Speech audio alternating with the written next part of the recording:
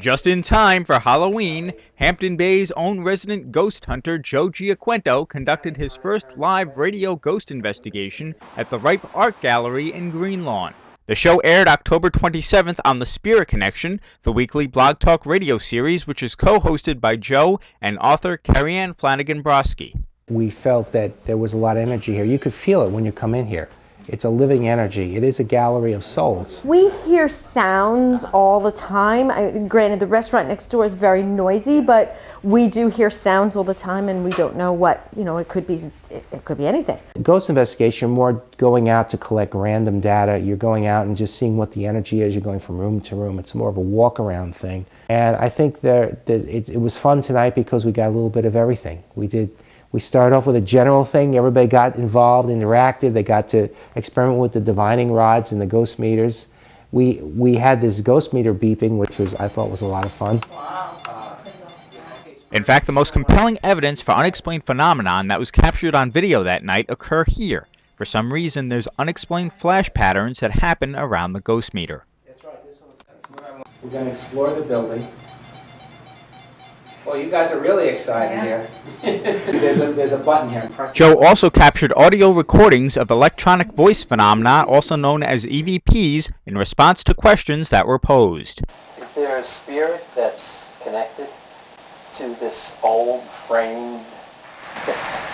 And this EVP was in response to a question about Joe's spirit photography artwork on display there. Do you like Joe's spirit photography here in the gallery?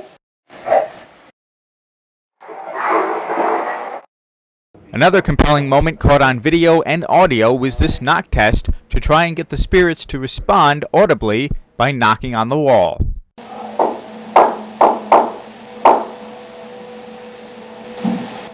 I heard something. Did you hear that bang? Yeah, I did. Yeah. I was just right. That was right. We did get a lot of nice activity. For one was in what was the scary room downstairs.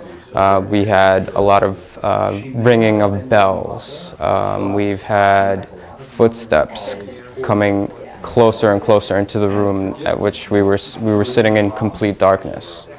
There was a lot of very not haunting feeling, just a very strong feeling of there is some kind of spiritual activity. Medium Richard Scholler, a good friend of the show, was also there. He says he was able to detect and make contact with one of the ghosts. I felt a gentleman literally come up the stairs and stand behind me. And Joe said, yeah, well, we picked up on some things, and I sort of did a thumbs up like, yeah, I'm getting this man here. Now, the man is not inhabiting the space. He's not living in the space, but he used to be a part of this space when it was a previous store. His general demeanor was benevolent, it was open-hearted, and he was just checking in, happy to see what's going on here. From a standpoint of haunted, in the classical sense, it's not very haunted. It's a spiritual place. It's a place where probably the best venue would be to sit and do a meeting, a reading, like a group reading or a private reading, because there's so many spirits here that will come through for the residents or the visitors. So I think from a haunting, when you think of a ghostly, spooky place, it's not at all. It's just the opposite. And in response to doing a live ghost investigation on the radio, Giaquinto says this is definitely something they have to do again. I think we learned a lot from it. I really like the open mic, the live speaker. That was fun. Everybody could chime in and dialogue back and forth. Sometimes the shows, Carrie-Ann and I are talking. It's nice to mix it up with other people. I think we're going to do more of these in the future. To hear the full broadcast, you can check out the website blogtalkradio.com/Carrie-Ann and Joe Show. For more information about Giaquinto and his ghost investigations, you can check out his website, joegpi.com. Chris Collora reporting.